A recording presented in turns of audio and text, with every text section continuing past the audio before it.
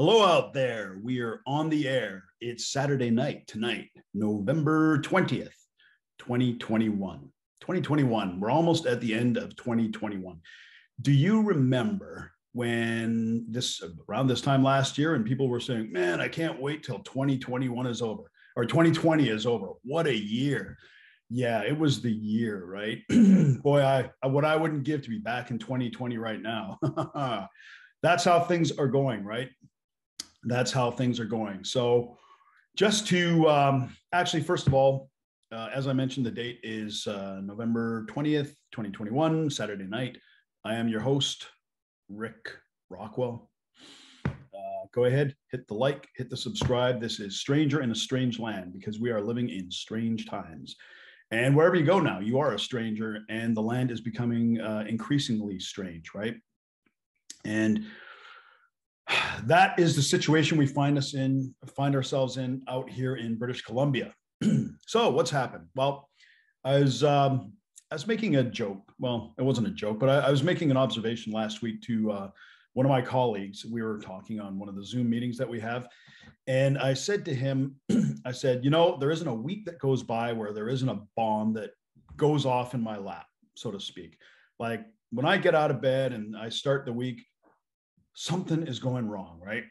And the problem is so much of this stuff is man-made and is exasperated by poor decisions, that have a knock-on effect, as I've covered ad nauseum. If you go back to the early episodes of the COVID Chronicles, you will see that I predicted that worse than the virus itself, all of the actions that were taken were going to have knock-on effects.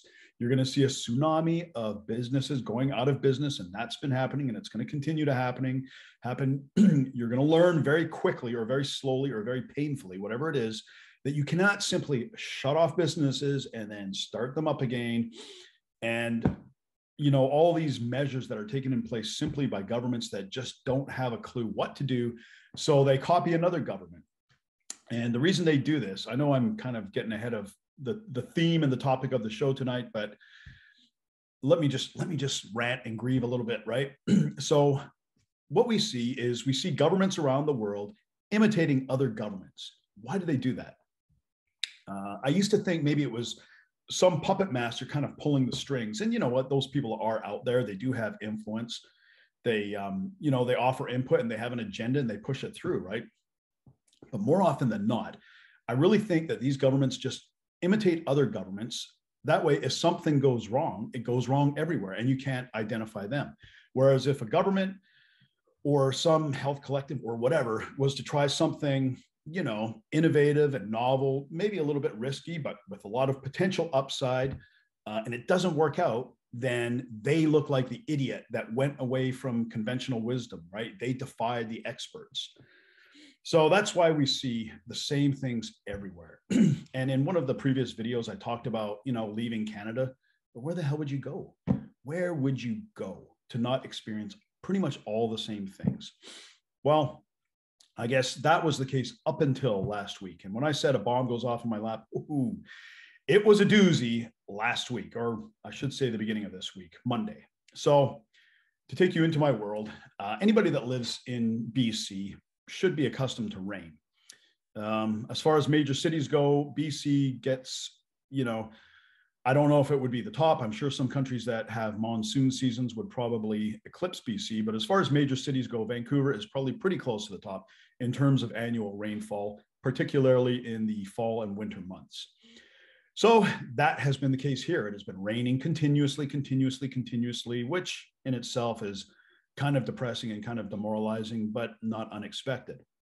However, Monday morning, I woke up as I often do, gazed lovingly over at Mrs. Rockwell, got out of bed, got my little dog, Troy, and went out to the backyard, as we often do. I take him out in the backyard. I breathe in the fresh air. I contemplate the events of the day before and what I'll be doing today. But this time when I stepped out, I stepped ankle deep into flowing water.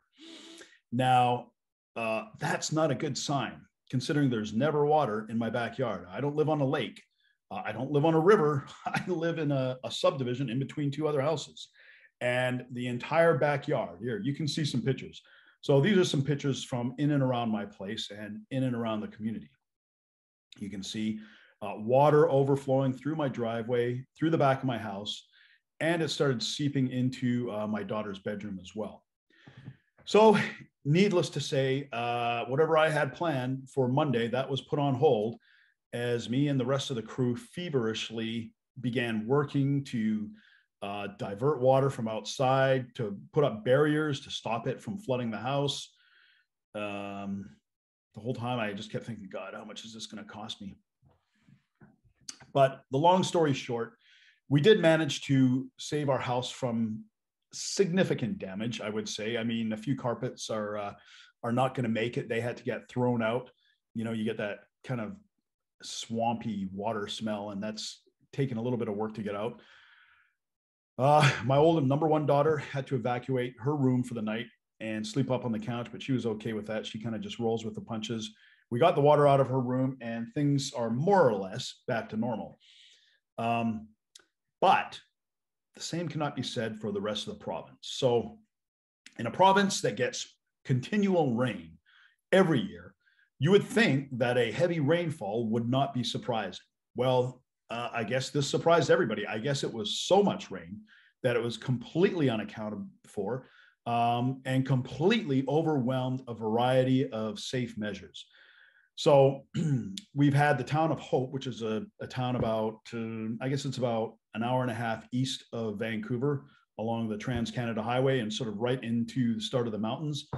And it's had a bridge washed out on one side of it and a road washed out on the western side of it. So it's essentially cut off. It's essentially cut off from the interior of the province, and it's essentially cut off from the coast of the province.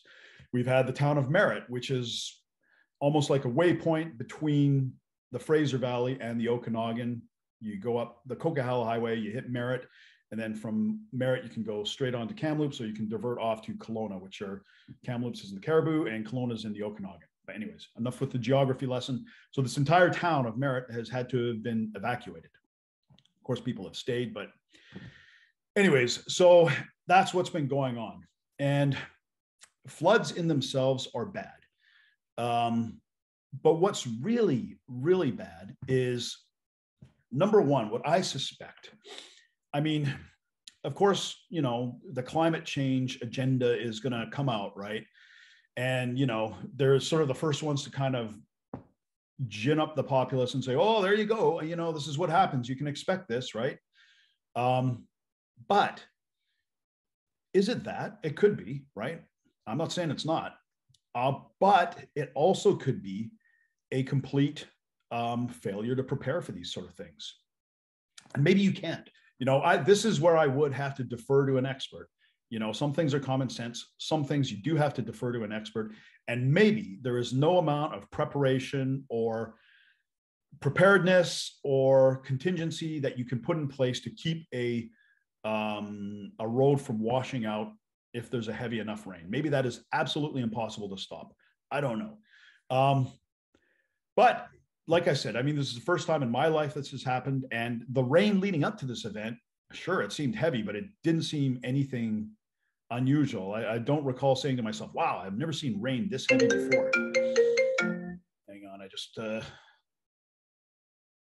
just have to let somebody know. Sorry for this brief interlude. Yeah. Got my boy Darren coming in. So yeah, so that's the situation. But now what's really the problem here is over the last year and a half, going on 2 years, we have continuously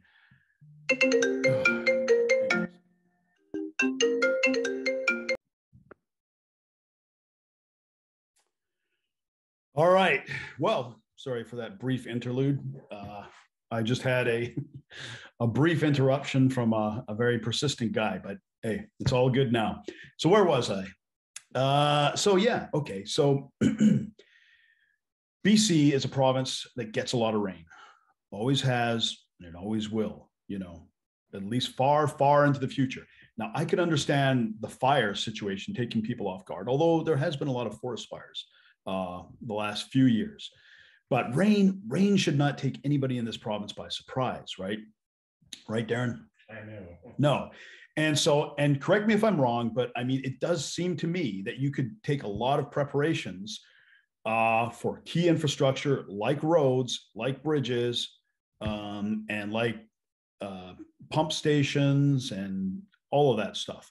I mean, what are we paying a carbon tax for? We get quite heavily taxed on gas here. Should it not be going towards stuff just like this? Preventative measures, you know, safety measures to make sure things like this don't happen. So as it currently stands, these floods have completely cut us off from the rest of the country. So any products that come into the Port of Vancouver can't get out now. They have to go down through the States. Anything from Eastern Canada can't get through to Vancouver. One road is out and one bridge is out, and that's pretty much all it took. Sorry, Vancouver, you're out. That's it, you're done. Congratulations. So anyways, that's what's happened here, right?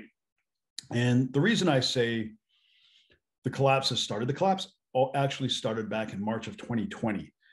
But like most things, there's a famous saying, I don't know who said it, so I can't quote the person directly, but he was asked, what was it like going bankrupt? Or how did you go bankrupt? And he said, very slowly and then all at once. And I think that's pretty much the trajectory that every collapse takes. It starts off slowly, it chips away because you have a strong edifice, a fairly good foundation, but eventually you get to the tipping point where a little bit of pressure and things really start to crumble. And I think that's where we're getting to now. I think we're going to see more and more infrastructure failures. We're already seeing supply chain failures. I have probably $100,000 in product in BC that I can't get out to the rest of the province.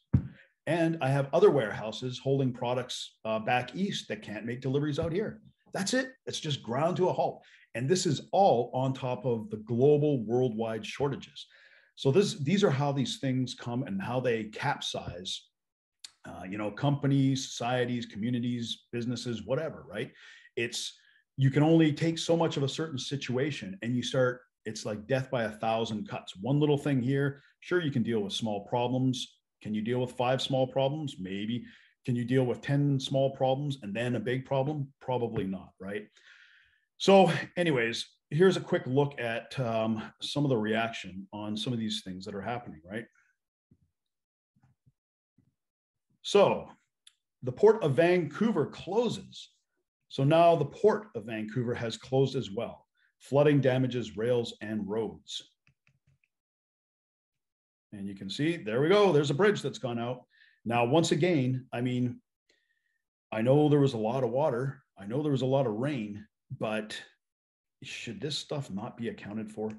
Like, I suspect, and I could be wrong, if there's somebody out there that knows this stuff a lot better than me, absolutely, I will defer to you. But I suspect there has been some negligence in certain things, in drainage or infrastructure. That's what I suspect. Again, just speculation on my part. This is a look from space.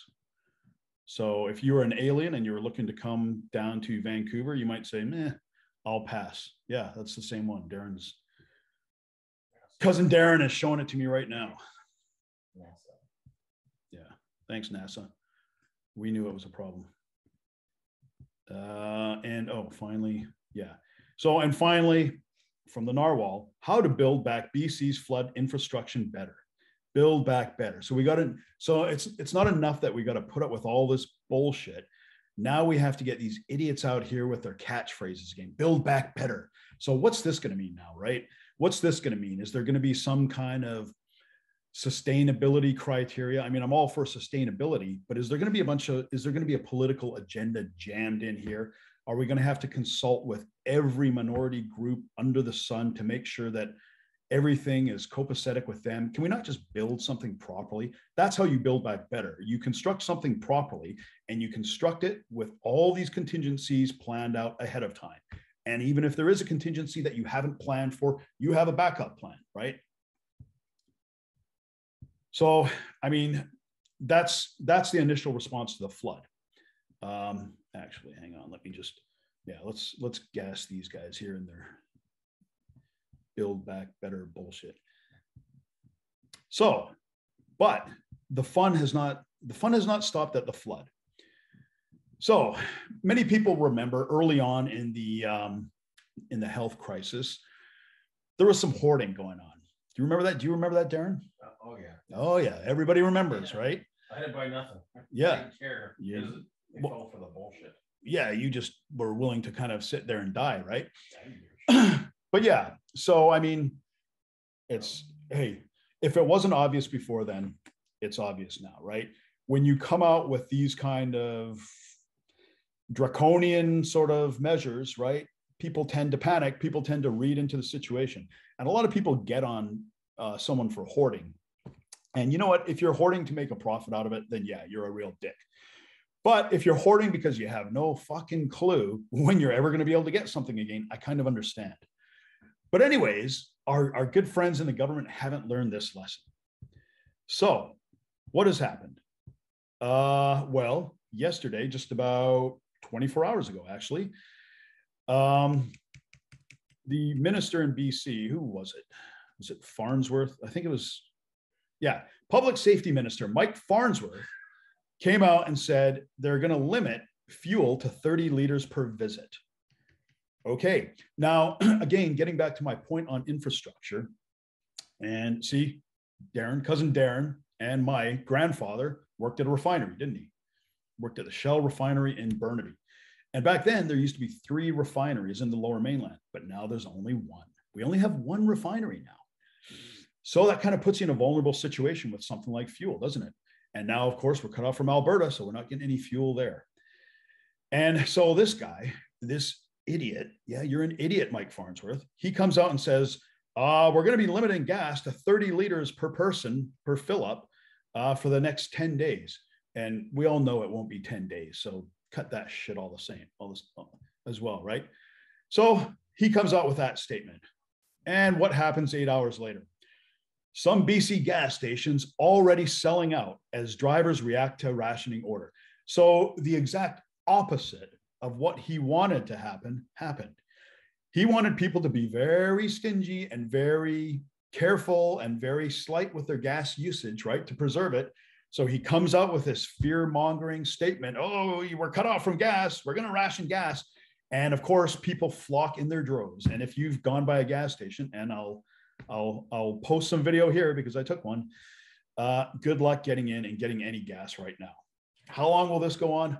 Who knows? He says it's 10 days.